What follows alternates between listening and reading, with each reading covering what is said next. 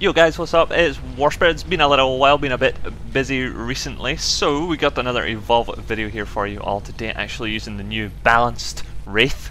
Balanced, they say it is. They say the Wraith is balanced now. So Evolve recently had its first major balance patch on PC. This balance patch is coming out to Xbox and PS4 on the 31st of March with all the new hunters and monsters that are coming out for Tier 4 as well. Hype, hype, hype. Really looking forward to them. I cannot wait to be playing all those new hunters. Definitely going to be getting them. Definitely going to be getting the season pass, as long as I don't get the option to upgrade to the Monster Race Edition before those characters come out, because I still haven't offered that option, upgrading from the base game to the Monster Race Edition, which I would love to have so that I can make sure and secure my Tier 5 hunters and monsters first as well.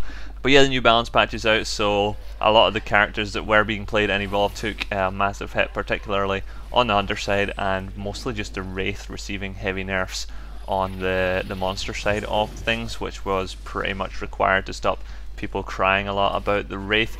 In my opinion, the Wraith was never challenging to play against, just sometimes boring to play against because it would just run the whole game. So it's pretty much a case of sit at the power really instead of chasing this thing around all the time. Maybe look for a little bit of wildlife and buff control as the hunter team.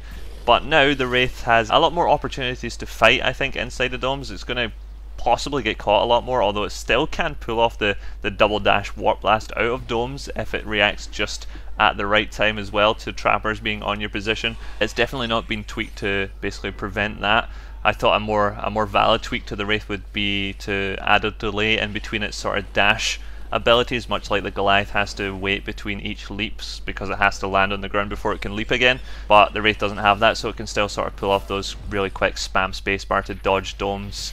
And it's received some nerfs as well, to like the cooldown on decoy, and the reduction on supernova has been pretty big, so it doesn't last as long anymore at all. So that's pretty much led me to really stop using supernova. And actually I've been using a lot of Wraith again recently because I kind of want Wraith to be my main monster. I kind of wanted that all along, but I never really played it because I felt that people didn't really enjoy games against it, even although I would always play a little bit more aggressively than your just run the whole game and fight at the end stage 3 Wraith sort of games.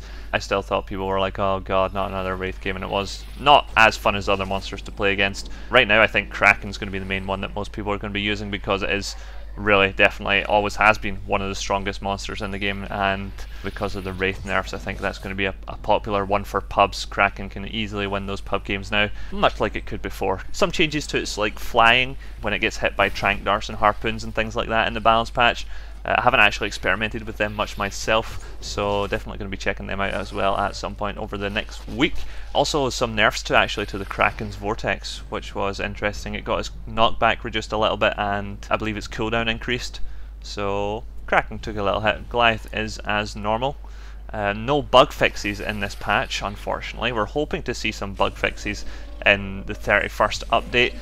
There is actually a lot of bugs in Evolve, unfortunately. Classic CryEngine bringing all the bugs. Don't know how much of that fault is on CryEngine, to be honest, but there are actually a lot of bugs in Evolve, which is unfortunate. Like, you wouldn't notice them in your first few weeks of playing the game. Maybe you would notice some of the more serious ones where a random Ebon Star Soldier still seems to be spawning when someone leaves the game and you join in his slot. You always get to spawn as an Ebon Star Soldier instead of the class, so you might be missing out on some heals or missing out on some domes because you're now an Ebon Star Soldier, which they claim to have fixed. They patched like 4 bugs or something in the first little PC patch 1.1, which was one of those bugs was meant to be fixed, but it didn't actually fix them, so they're having a little bit of trouble, it seems, fixing their bugs. But content is good, I think, so it's still lots of fun, and the bugs aren't having a massive impact on the game.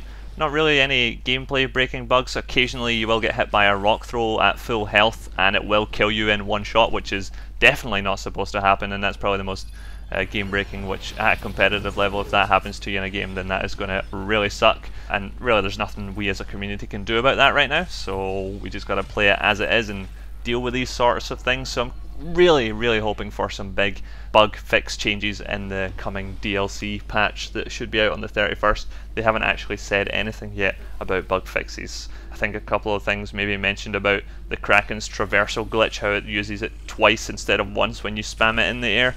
That's an annoying bug, and I think there were also talked about some extra balance tweaks that would be coming in the 31st update in PC as well, such as the sneak pounce nerf and the dome trigger sound effect should be getting removed from the game. They were talking about removing that. I don't know if they've confirmed that they want to remove it yet. It sounds like they still want to remove it, but they haven't really like officially confirmed that it will be coming in a patch yet. So hopefully we'll see that. I don't know. I think it would be interesting as well. More domes equals more fights equals more fun, in my opinion, especially on the hunter side of things.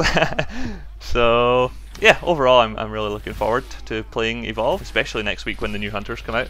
It's going to be absolutely awesome playing those guys. Loving how they all look so far. I think the new medic playstyle looks insane. It's basically a medic who gets in the face of the monster, dealing heavy damage to the monster and constantly spamming heal bursts in a large radius to his teammates. So it's going to be a really fun playstyle. Definitely want Hank on your team, I would say, for that sort of thing.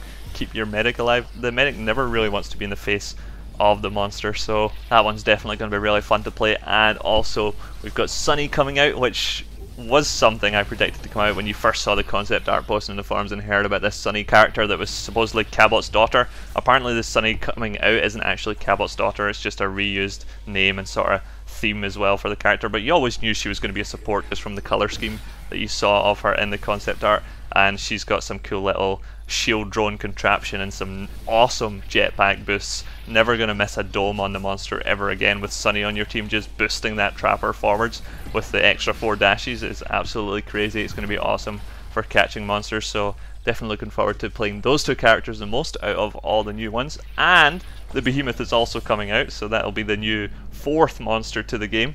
Hopefully we'll get to see a lot of him as well in pubs. He does look a little bit weak from what I've seen in the stream so far. He takes a lot of damage really quickly, but he does have massive damage himself. Got the strongest melee attack out of all the monsters in the game so far, so I think he's going to be really punishing for teams which aren't super coordinated. And like, if he ever does manage to land one of his big combo things, then he is going to absolutely destroy teams. So I think just need to get him in the right hands of players to be able to see some really sick gameplay with the Behemoth as well.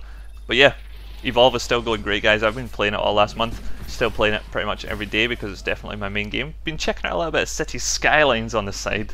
Everyone's been playing that as well, it seems. No matter what your favourite genre of games are, that's a pretty fun game to play as well, just building cities for a bit of casual fun. But yeah, we're working on our team still for Evolve, so well, we're an FPS clan, so our main issue is like we don't have monster players. I mean, we play monster, but no one actually plays it serious enough to go to a competitive level as a monster player. So we all want to be playing the hunter side of things, and we usually get people to play monster for us who then say, okay, you know what, I would actually rather be playing hunter for your team.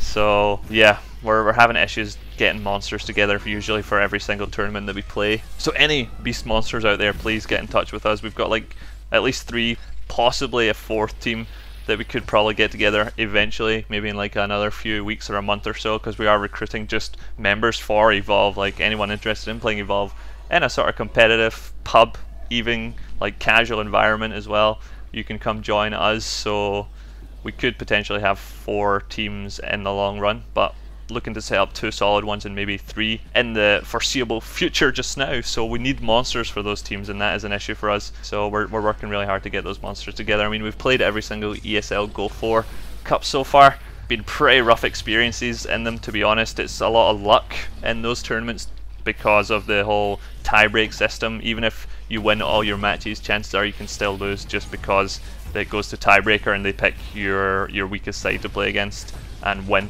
Like, we've always been on sort of the wrong side of the bracket in the past few tournaments, which sucks for us, but we're going to keep at it anyway and keep try and get both our sides super strong so that doesn't ever happen to us, which is what the team is that's winning all the tournaments right now. They have 2 really strong sides, and that's all we need. Like, we are a good hunter team, we just need to get it on both sides consistently.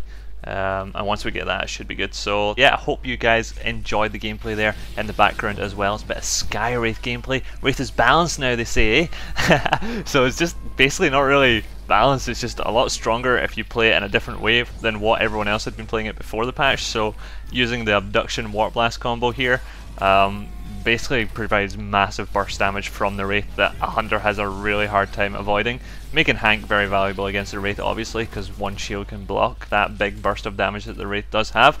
Yeah, still lots of fun to play the Wraith, and as you can see, still pretty strong indeed. Thanks very much for watching, guys. I hope you enjoyed the video, and I will see you in my next one. Bye bye.